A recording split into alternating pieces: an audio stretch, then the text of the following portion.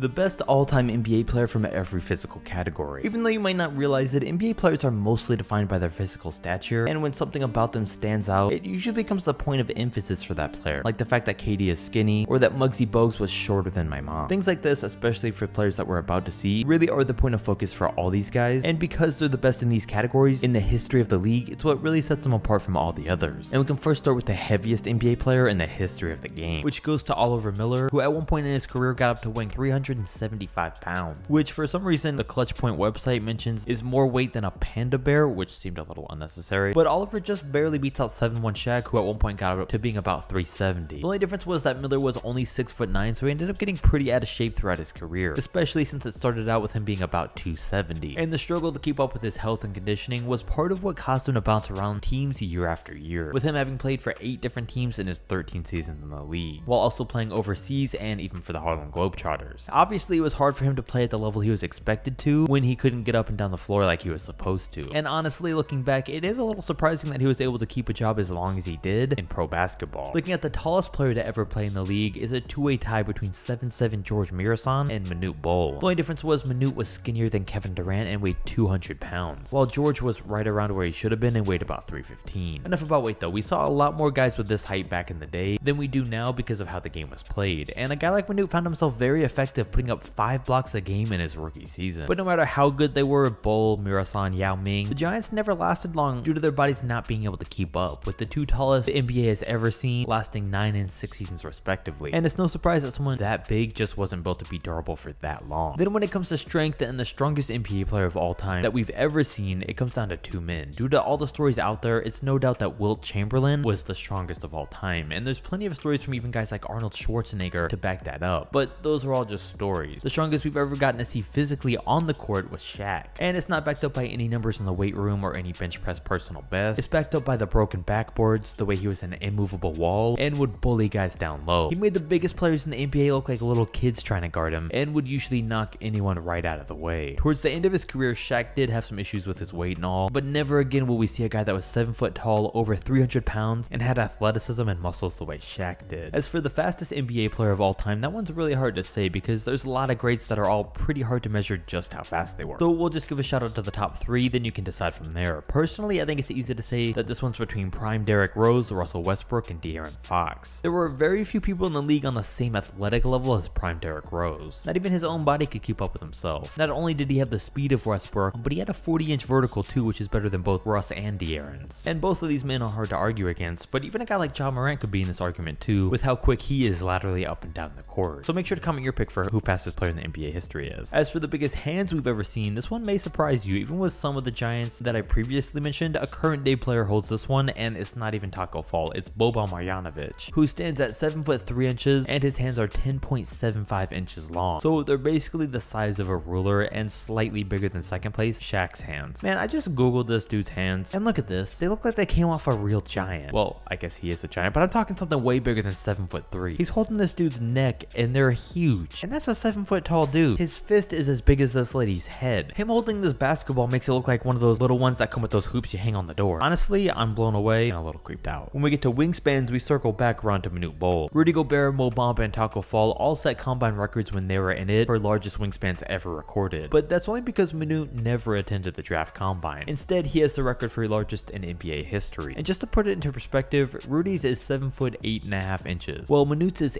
8 foot 6 inches long. So he has a wingspan almost a foot longer than the best shot blocker in the game today, which is why it's not surprising he had 5 blocks a game as a rookie. With shoe size, it's a different story, and this record is shared by 2 people, Shaq and Taco Fall, with a size 22 shoe. And why does Shaq got feet as big as Taco Fall is what I'm wondering, but either way, I wear a size 10, so we're saying Shaq's 1 foot is as big as both of mine combined. That's just weird to think about. Like, there's a lot of upsides to being that tall. You get to be in the NBA, you can reach the top shelf, but no one talks about the struggles of having gigantic feet for these dudes. Where are you really gonna find a size 22 shoe anywhere? Then for standing reach, the official record, which was measured at the combine, is held by Taco Fall for having a standing reach of 10 foot 2 inches. That means when he reaches up, his hand goes 2 inches over the rim, so he can basically dunk without jumping. You know, I get why Taco doesn't really work in the NBA today, but it's just hard to believe sometimes when you hear stats like this. Actually though, the unofficial record for standing reach is another one that belongs to Manute, because his was reportedly 10 foot 5 inches. It was just never made official. And I'm sure it's pretty safe to say no one will ever beat that record. But now we go back to a category more on the court, and when speaking of athleticism, there should be no doubt in anyone's mind that this is Wilt Chamberlain's spot. The dude is already by far the strongest NBA player ever, but then you can combine that with two things: the fact that he reportedly had a 48-inch vertical leap, the same as Michael Jordan, and ran a 4.6 40-yard dash, which was the same as LeBron James. Oh, and he did this all at 7'1", 280 pounds. I'm telling you, this dude was a freak of nature. He ran track and competed in the high jump in college and dominated in both. I know a lot of these stats and stories about Wilt are hard to believe, but I think there's just way too many legendary stories out there about him from actual people for them to all be fake. As for athleticism, we actually really got to see on the court. I think this spot has to be shared by MJ and LeBron. Jordan had unreal body control, hang time of a fighter jet, and the highest NBA vertical of all time, while LeBron has the durability and athleticism for his size that has been unmatched. On the other side of things, we look at the slowest player in NBA history, and again, we kind of just have to base this off of opinion, but we do have some contenders. I mean, if we're talking current day players, we gotta give it to Kyle Anderson, who single-handedly turned a fast break into a slow break whenever he runs one. The dude almost comes to a complete stop when he's taking his final 2 steps before shooting, and it would be a cool, innovative move if he was doing this on purpose in order to throw off opposing teams' timings so they couldn't block his shot, but it's not even on purpose. He just really is that slow. Another dude, if we're talking all-time, was Dirk Nowitzki in his later years. It was almost painful to watch him look like he was almost limping up and down the court every time, and a fast break? Forget about it. It wasn't even an option when he was on the court. And I mean, there's a ton of other options here. Brooke Lopez is pretty slow. Any of the NBA Giants had a chance for this one. Kendrick Perkins, Roy Hibbert, they all ran like snails. As I mentioned earlier, the highest ever vertical leap goes to Michael Jordan and Wilt Chamberlain, if you want to believe it's true. I mean, MJ used to float in the air and would flat out outlast guys in the air. He would jump, and another guy would jump. The other guy would start coming down, and Jordan would still be in the air. While people said that Wilt Chamberlain used to be able to grab quarters off the top of the backboard. Now, the shortest ever NBA player is Muggsy Bogues, who stood 5'3" tall, which is the height of your average woman. I mean, just by normal male standards, 5'3" is pretty short. Shout out to all 5'3" dudes out there. But by NBA standards, that height's almost microscopic. And not only did Muggsy just make the NBA at that height, he had a near 15-year career and averaged double digits for 3 seasons. And him actually surviving in the NBA for that long is one of the most impressive just human stats in NBA history. And with that, you might have expected him to also hold the spot for the lightest NBA player of all time, but that actually goes to Spud Webb, who weighed 133 pounds, which was 3 pounds less than Muggsy. And Spud stands at 5'7", but 133 is tiny too. But weighing that little played a huge part in what allowed Webb to have a 46-inch vertical and win a dunk contest of his own, as by far the smallest dude to ever win one. We don't really see guys that short in the NBA anymore. I mean, Isaiah Thomas is the shortest in recent memory, and he hasn't stuck around. I don't know that we'll ever see anyone under 5'9" or even under 150 pounds compete in the league again, which makes what these guys did all the more impressive. Don't forget to like, comment, and subscribe, and I'm out.